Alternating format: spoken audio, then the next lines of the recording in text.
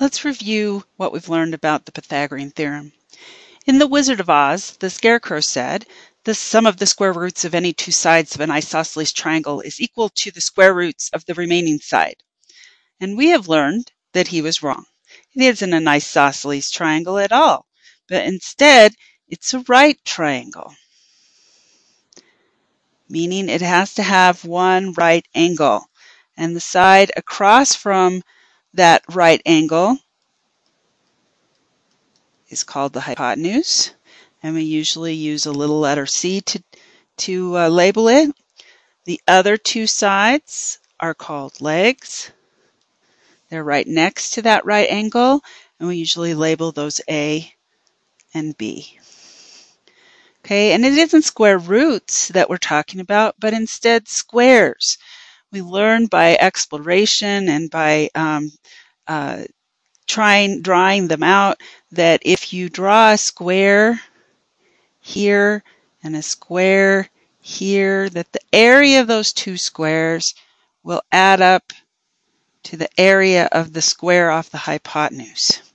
So if this side length here is A, then the whole square is A squared. If this side length B is B, then the whole area is B squared. And if the side length here is C, then this whole area is C squared. And so the Pythagorean theorem is A squared plus B squared equals C squared.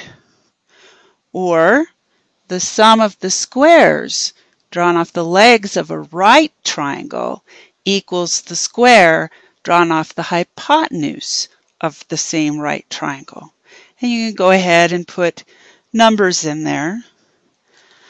So if we had A equal to 2, 2 squared, and B equal to 3, 3 squared, and we're trying to figure out C, 2 squared is 4, and 3 squared is 9, which means that we need to add these together. That would be 13, and then taking the square root of each side, which is where I think the scarecrow